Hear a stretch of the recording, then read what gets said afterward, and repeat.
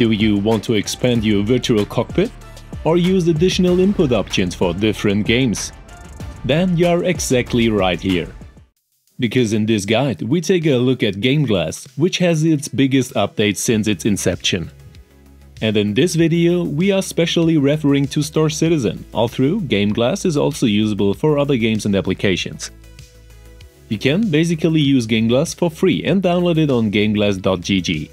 However, the download is only usable for Windows devices at the moment. There is currently no Mac or Linux support, but it is still in the planning stage.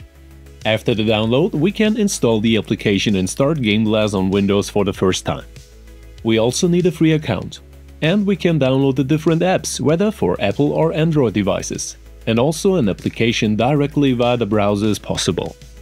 GameGlass works via so-called shards, which we can either buy or use via subscription model, up to a limited lifetime version. But also free shards are possible, or create your own shard via the GameGlass Forge.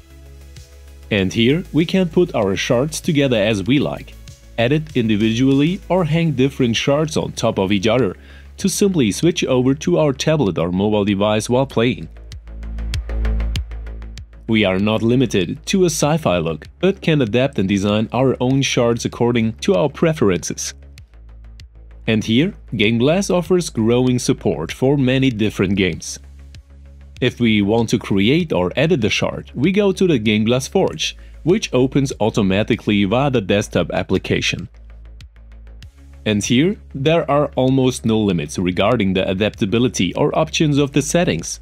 We can distinguish between single clicks, double clicks, holding a button and more. Here, you can really adapt everything. The graphics, switches and more are also freely configurable. And of course, we can also use the pre-made shards and don't have to adapt anything. If we save a shard, we can then use this shard on our mobile device. And of course, we also offer you different community shards, which we have created for you and are offered for different games. And a tip for Star Citizen or Elite Dangerous players. You can directly enter your folders here, where, for example, the screenshots created via GameGlass are saved.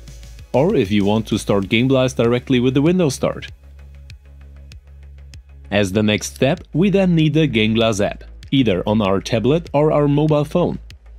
And with this, we have first fulfilled all the requirements. But let's go to the key bindings, which we can activate for Star Citizen under the Options, Key Bindings and under Advanced. Here we find a pre-made GameGlass keyboard under our control profiles, which we can easily activate. But beware, existing keyboard settings are overwritten here and you have to do this again. And with that, we are for Star Citizen ready to use. Now we can use the GameGlass app on our mobile device, where we can select different functions directly on our mobile device, like here on our tablet, which are then implemented in the game. And here, the delay in entering between a pressure on our tablet or smartphone to the execution in the game is very low, depending on how well your Wi-Fi connection on your mobile device is. And at this point, note that your mobile device or your tablet definitely needs a connection, so an offline operation is not possible. But where is the advantage of GameGlass compared to free variants which also offer support for tablets or smartphones? First of all, there is also a free version of GameGlass. And GameGlass can definitely provide the best look and a very high range of functions here. Whereby the application is also natively supported by various games like Elite Dangerous or Star Citizen, and the game catalog also grows here. But even more interesting are the upcoming features of the currently presented roadmap. Here, for example, a smartwatch support is planned, whereby you can also read an action with a shake of your smartwatch, various API support, so it would be possible the display of game elements directly over your GameGlass, and constant extensions of the shards and configuration options. And on the occasion of the biggest update so far, GameGlass is also available again with a lifetime version, which was actually only available as part of the first Kickstarter campaign 5 years ago. But this offer is limited to April 8. And of course, you can save 5% of your purchase with the code Carolinger at GameGlass, also for the lifetime version. And if you still have questions about GameGlass, Star Citizen or other themes, feel free to visit us in the Discord or visit us in the almost daily Twitch live streams. I say goodbye until next time. See you soon and see you in the verse. Thanks for watching.